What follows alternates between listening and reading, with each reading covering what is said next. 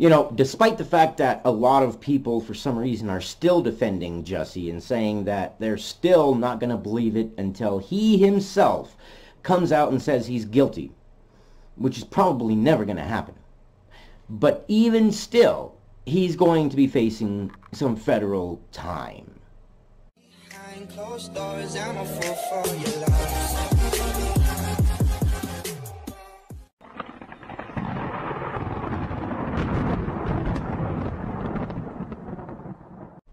Hey, good morning, good evening, good night, whatever it is, wherever you are. So people are still trying to defend Jussie Smollett, even though it's almost definitive that he's going to go to federal prison. I have had, not definitive he's going to go to federal prison, he is going to face going to federal prison. Whether or not they actually send him will be seen. I sure hope that they do.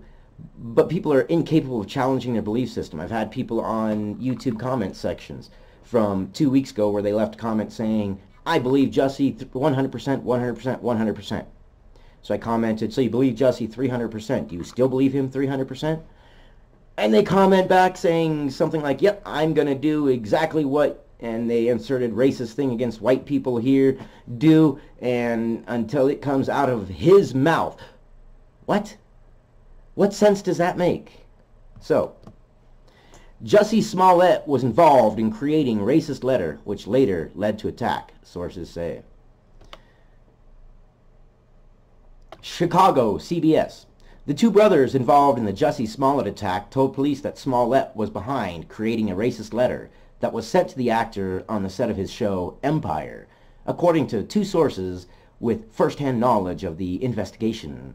And on one of my videos, I don't remember which one off the top of my head, I have pinned to the top a comment saying we're going to find out that he mailed the letter to himself and that this whole hoax is going back planning through months. I actually have that pinned at the top of my comment section. Looks like that is going to be absolutely correct and on the dot. And when that letter did not get a bigger reaction, because, you know, go big or go home, Smollett orchestrated the attack a week later with the two men, Ola and Abel Osundario, sources said. Also Tuesday, sources said the two brothers were seen on a rideshare video camera before being dropped off near the location of the attack. Now here's the interesting thing. Even when the cops released that footage saying that these were persons of interest, they already knew who they were. They already knew who they were. They had already tracked them, and their movements, the entire movements had been tracked from the time that they left their apartment all the way through. That's crazy. They kept it silent. They hid it, which is a pretty common police tactic. I just think that that is crazy. They knew everything from the very beginning. A tweet from Charlie DeMar, two separate sources confirmed. Two brothers told police Jussie Smollett was involved in creating the threatening letter.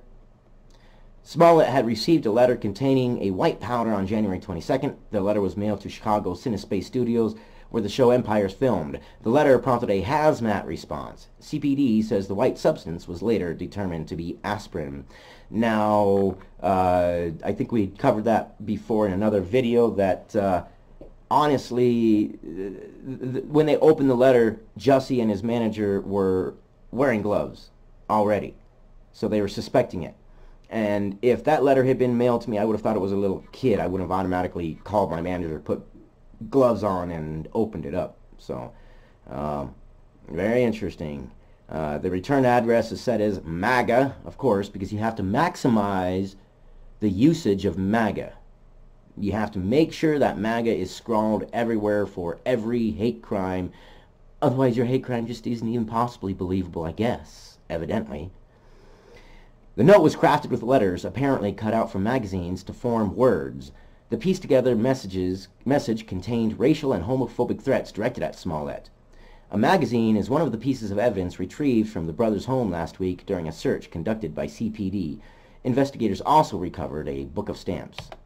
And it won't let me expand that. Yes, on my Twitter there is a link to the pictures of both the letter and the this right here, the description of the items that they took. You can go to my Twitter. The link will be in the description box and check it out. Smollett claims 2 men attacked him in Streeterville early January 29th as he was headed to his apartment. He said they yelled racial and homophobic slurs at him, poured a chemical on him, and put a rope around his neck.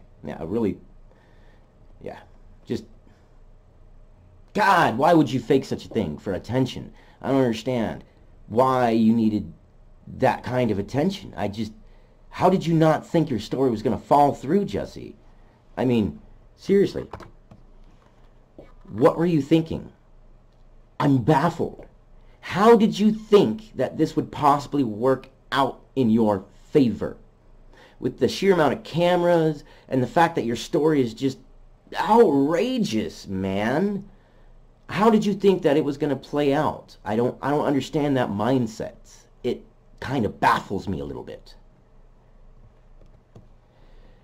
Sources said one of the brothers held the rope and poured bleach while the other wore a plain red hat and yelled slurs at Smollett. And that would be the single red hat that they recovered from the brothers' apartment. Sources say the red hat was bought at an uptown beauty supply store and that the attack was supposed to happen before January 29th. And the red hat did not say MAGA on it, by the way. It was just a plain red hat. It was for distance visual effects. I think perhaps they were thinking that they would maybe get on a camera, and so they wanted a red hat for visual effect, so to speak. The brothers told detectives the 3 men rehearsed the attack days prior to it happening. Smollett paid the brothers $3,500, with the promise of paying them $500 later. Breaking, this is a tweet from Brad Edwards. Cook County S.A. Kim Fox has recused herself from investigations surrounding the Jussie Smollett case. CBS 2, and that's an interesting one. Why did she recuse herself? I will look into that, and maybe I'll do a video onto that, because that interests me. Why did she recuse herself? I'm sure you guys will leave in the comments why, but I definitely do want to do my own little investigation into it and see why it is that she recused herself. CBS 2, Brad Edwards reports the state's attorney, Kim Fox, has recused herself from the case. Acting state's attorney for the investigation will now be First Assistant State's Attorney Joseph Maggots. Well, now isn't that interesting? Maggots, however you pronounce it. But how apropos is that? MAGA. That's just funny. Coincidence. Chicago police say the FBI is handling the investigation surrounding the letter because that's a federal concern. And the FBI, from sources, has been involved from the beginning. They're involved before this attack even happened because of the letter. So this is some crazy stuff. Woo! You know what? Jussie, my man, you are screwed. You're done. You're toast. Pack it in, because you're done. I hope he goes to federal prison, and here is why. If there are no consequences for his actions, we are going to see an uptick in the amount of fake hate crimes, hoaxes. And there are already a whole lot of them right now. If you go to hatecrime.org, I believe it is, you will see a whole bunch. And I'm going to be doing a video later this evening where I visit it and I go over some of the cases that are there. It should be quite interesting. This is just, well, he's got the attention he wanted, doesn't he? He has all of our attention. He's got the FBI's attention. And looks like hopefully pretty soon he will have some prison guards and prison inmates' attention. And I hope there are consequences, because we can't let this propagate. We can't let this go around. If there are no consequences, people are going to say, hey, you know what? There's no consequences. I'm just going to make a hate crime. Throw it against the wall and see what sticks. Anyways, those are my thoughts. I definitely want to hear your thoughts and your opinions on this. Leave a comment on the in the comments. Give a like. Give a subscribe. Give a thumbs down. Give a thumbs up. whatever you want to do, but join the conversation. That's how this works. If you don't comment and you don't join the conversation, nobody knows you exist, nobody knows your opinion, and hey, your opinion is worth being heard, isn't it? I mean, your opinion is valuable to you, right? Your opinion is valuable to me as well. Let it be known.